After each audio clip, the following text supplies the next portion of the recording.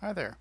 This is a quick response or basically tweak to a method that Daniel Christian showed in one of his recent videos. I'll put a link to that in the description. But basically, it's in Power Apps if you want to limit the number of items selected in a gallery. So here I have a gallery of showing 8 items. If I want to limit the number of items selected, right now I have the limit set to 3.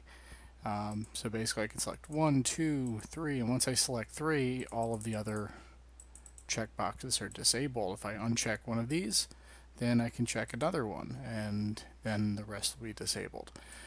So if you watched his video, then you already know kind of the magic behind this, and I'm giving him complete credit for coming up with the idea for this.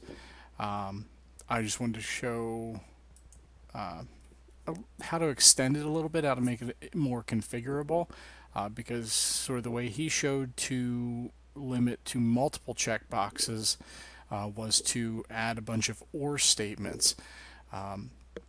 And I got around that by, rather than having all of those or statements in the display mode property for the checkbox, I simply compared the values of the number selected or item selected, so label number checked, which is this field here, and the text for that is, where's that, is basically his count rows filter. So when the filter when the number of items where the this basically just counts the number of items in the gallery where the checkbox is checked.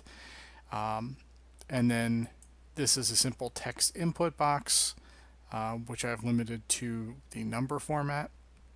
So basically this would allow you to plop this number input or text input with a number format, and this number checked field onto a configuration page in your app or something like that, and reference them in the galleries. And basically, rather than all of those multiple or statements, simply say if this is checked, so if the self value is true, or if the number checked text, the value of that item selected field, is less than the value of the limit.